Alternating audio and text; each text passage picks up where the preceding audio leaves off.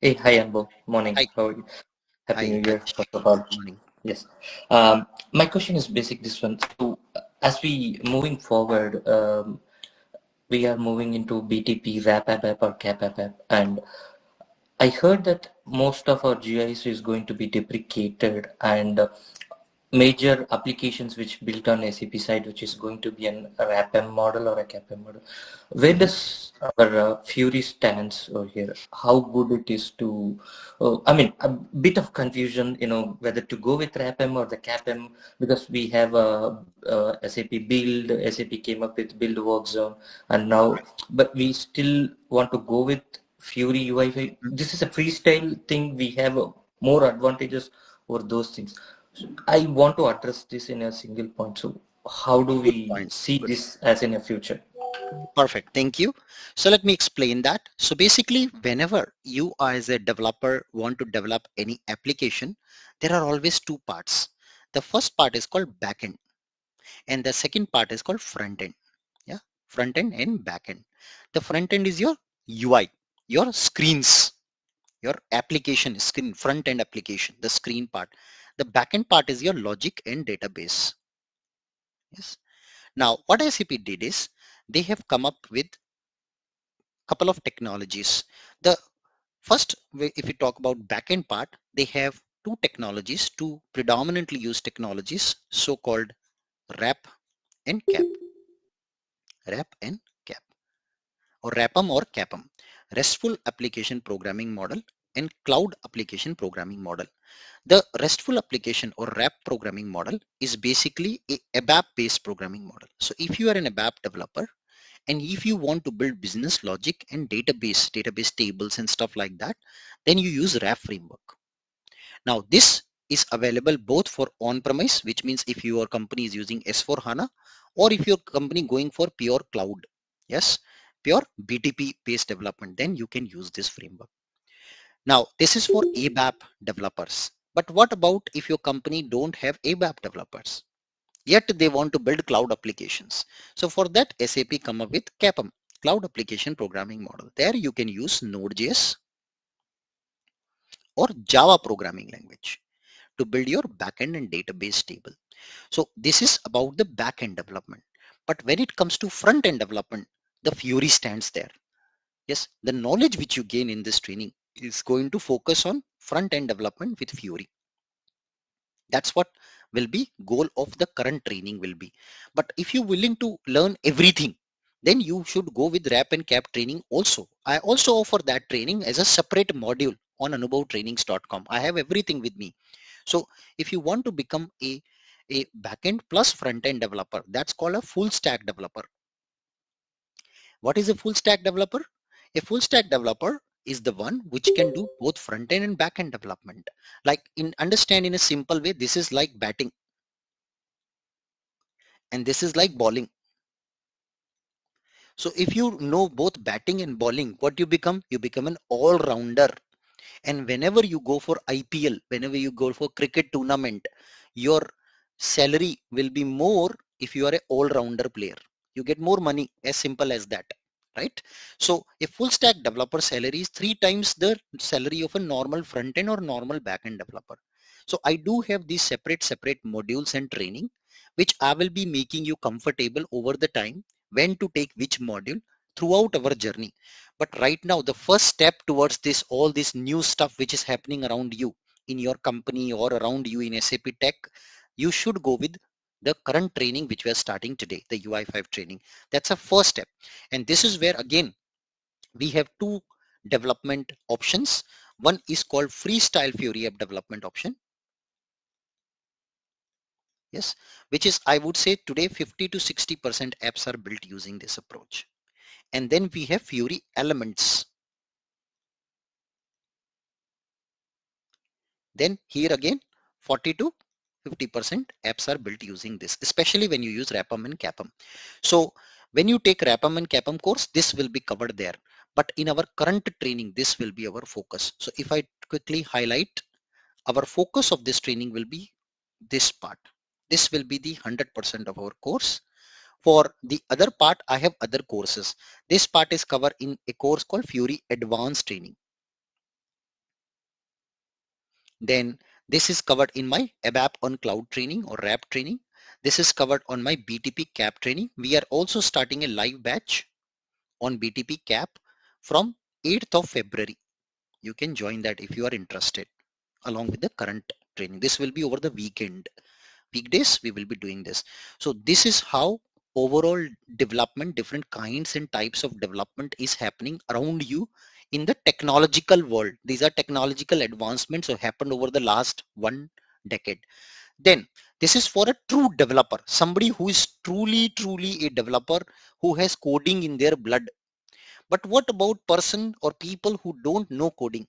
Still they want to become a developer. Those are called citizen developers. Citizen is like a normal citizen of any country. When you go on the roadside or when you go to any public places, parks, hospitals, yeah, stations, you see these normal people, yes, who have zero clue about development. Yeah, they are called citizen developers. People who don't know coding.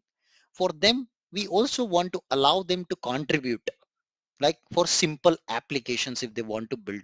So for citizen developers, SAP come up with another option called SAP Build. SAP Build have three major components: SAP Build Apps, SAP Build Process Automation, and SAP Build Work Zone. Yeah, these are the three verticals of SAP Build. It's mainly for people who are not true developers like you and me.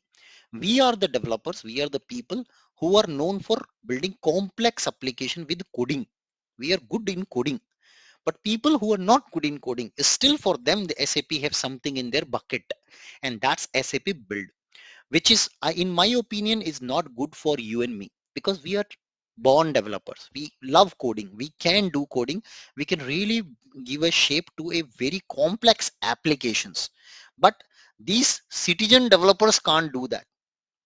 Yeah, these citizen developers can't do that. So that's why exactly we need this, uh, you know, we need the build for them.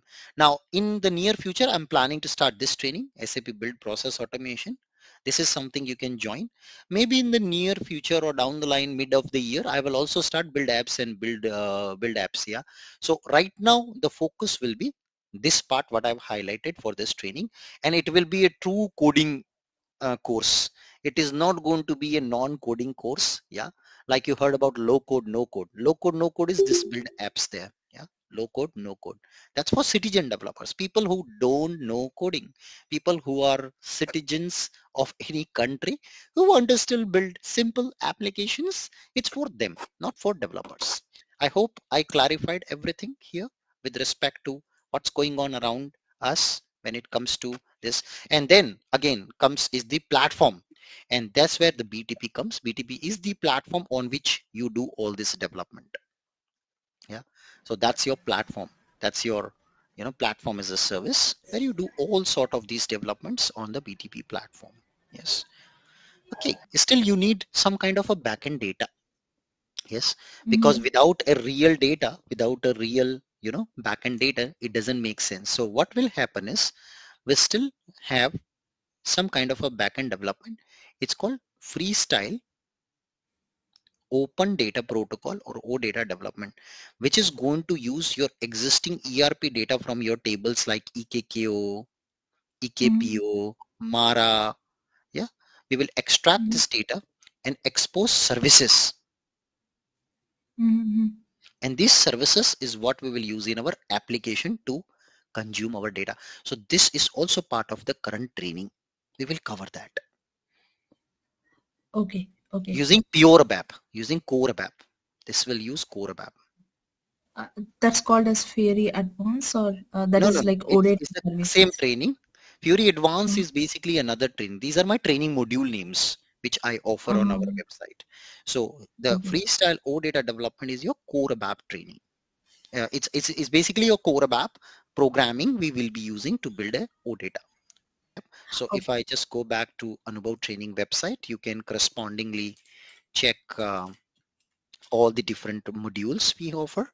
So go to Mm. anubhavtrainings.com, and there we see this Anubhav Next Batches tab, and there you can Mm. see we have the current module, which is SAP UI5 Fiori. Then we have RAP, SAP BTP, RESTful Application Programming or ABAP on Cloud Training, RAP training.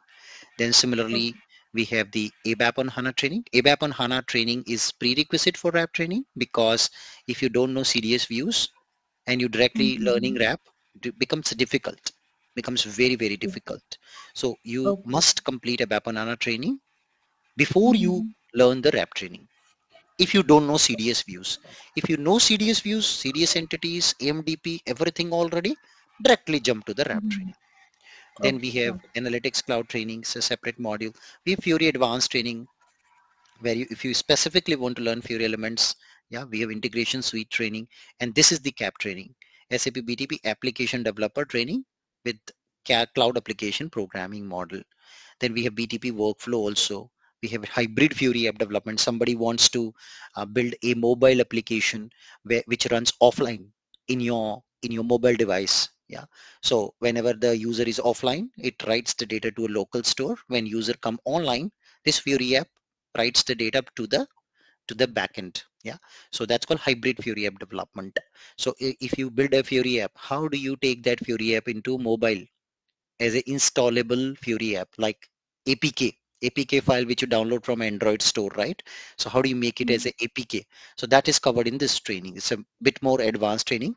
So depending on how deep you want to go, we do have different modules, and I will be timely guiding you to the respective modules whenever you are needing them. Yeah. So you can always go back and check when is the next live batch date. We are also starting a BAP on HANA training on this coming weekend, 7 to 9 p.m. India time. Yeah. So that's upcoming batch. You can see we are also planning Okay. that. So it's an evening batch for developers who want to become RAP developers. Ultimately, they should first attend a BAP on HANA training. So you can always check out the course content and the next Mm-hmm. batch dates for these modules, that you can always go and check back.